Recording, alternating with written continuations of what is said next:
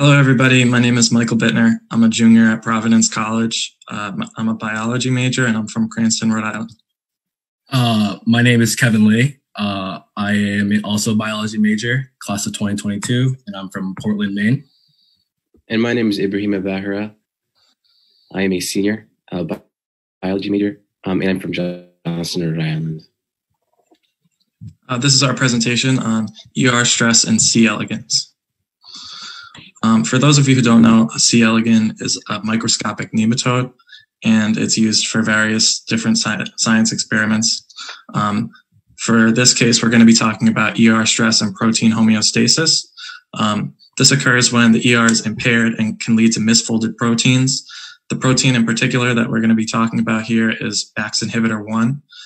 This is a transmembrane protein that's localized to the endoplasmic reticulum. As you can see in the top right corner of this graph, where it says BI1, that is BAX inhibitor 1, and it's on the membrane of the endoplasmic reticulum in the cell. Misfolded proteins may cause the cell to function improperly, causing cell death. And BAX inhibitor protein responds to ER stress by inhibiting BAX-induced cell death.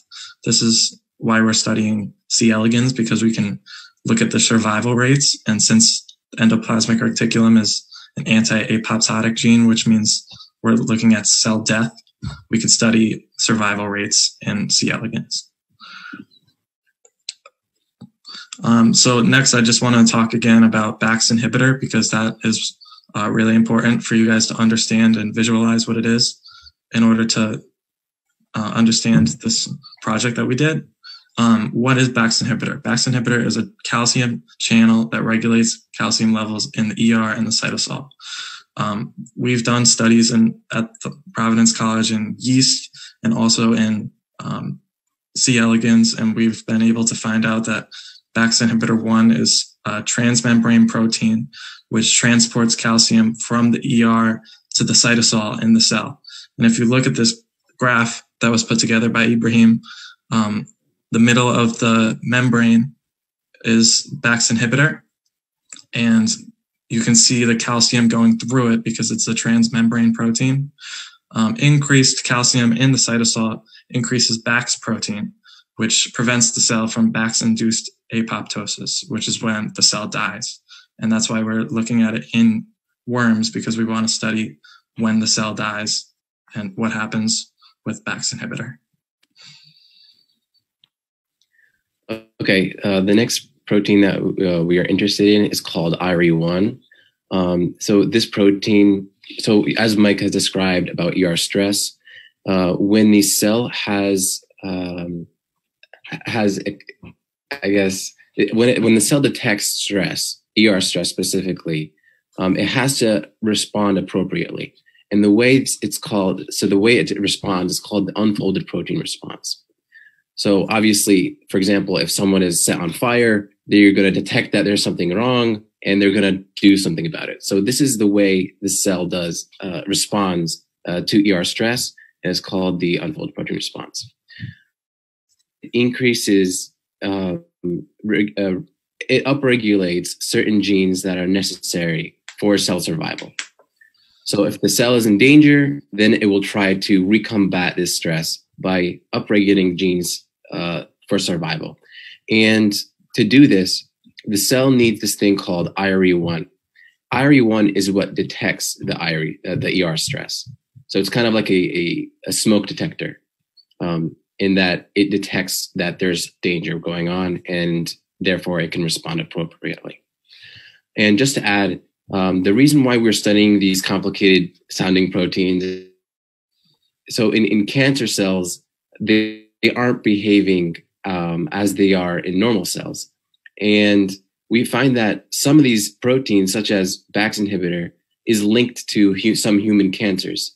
So because we don't know that much about BAX inhibitor, this is why we're studying it. And the more studies we can get in it, in yeast, in C. elegans, and bacteria, the better understanding we have of it, and the better understanding we have of certain cancers. So our goal for our project was to determine if BAX inhibitor is regulating ER stress through the IRE1 unfolded protein response pathway.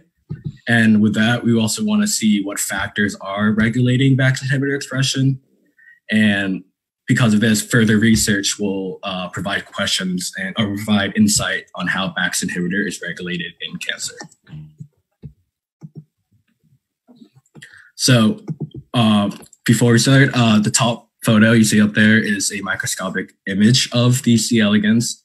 And what we did here was we grew 3 types of worms, with the first one being a wild type worm that has not been altered, a BAX inhibitor loss of function, and IRE1 loss of function worms. And in each of those 3 groups, we are plating them onto 3 different plates, with the first one being a control, second one being a low concentration, and the third one being a high concentration of tunicamycin/DTT. And I also want to mention that tunicamycin DTT is a drug that allows these worms to undergo ER stress. So after these adults lay these eggs, we want to remove them because we're only focused on the developmental stages of these eggs. And we're also trying to assess like how many of these eggs will actually reach adult stages when undergoing ER stress. Okay, so these are the results that we got from the previously, as Kevin mentioned, the experiment. So these are the results that we got. So we have 3 different worms, as Kevin has mentioned, the wild type worms, which are not altered, and we have the IRE1 and BAX inhibitor worms. These mean that, so these worms don't have IRE1, which is necessary for ER stress, and these worms don't have BAX inhibitor. Now, we can expect that because the worms don't have IRE1, that they are not able to respond to stress. So just like if you don't have a smoke detector at home, then chances are there's a higher risk of a fire being undetected, for example. So we expect that these worms, the one that don't have IRE1, to have a lower survivability than the control, for example, the wild type worms. And so what we found is at a higher concentration of tunicamycin or ER stress, that we find there's a significantly lower survivability, or the worms that have reached adulthood, in the BAX inhibitor worms. And the same is true for IRE1. This is important because if we want to figure out what if BAX inhibitor is involved in the UPR pathway, then this experiment will tell us that.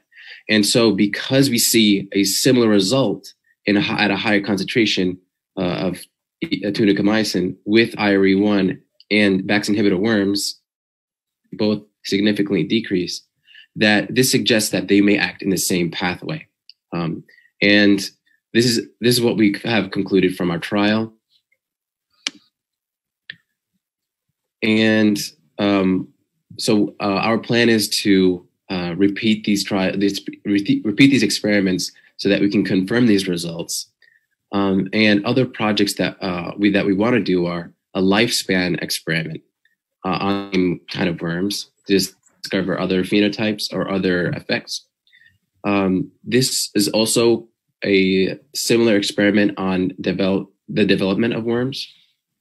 And another thing that we want to do is cross worms, which means basically we want to make a double mutant worm. So a worm that has both BAX inhibitor loss of function and IRE loss of function, so that we can further experiment and confirm these results. And then the last thing we're also interested in doing is tagging GFP, or really any kind of fluorescent protein, to BAX inhibitor. So normally we can't really under the microscope, but in order to do that, we tag or link to it a protein that is fluorescent, those that we can see, and we're able to track down where the proteins are in the cell. So we want to do this to BAX inhibitor so that we can see where it is in the worm. Finally, some acknowledgements. We would like to thank our advisors, Dr. Melissa Silvestrini and Father Nicanor Austriaco. They've both been mentors to all of us throughout our careers at Providence College. We would like to thank also the Providence College Biology Department and Amy Goggin for giving us this wonderful opportunity to present our work.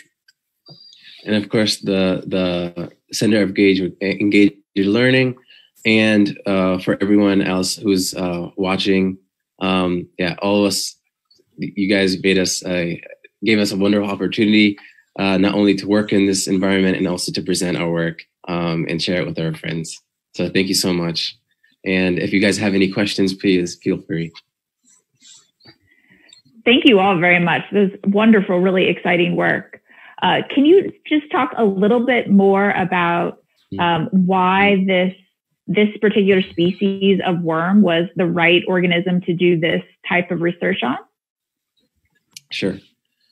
So C. elegans, or the nematode, they're actually really great for experiments because, for really not just specifically this experiment, these are just scientific research, because they have, first of all, they're transparent. So that's in some cases you can study like nervous system or other organs.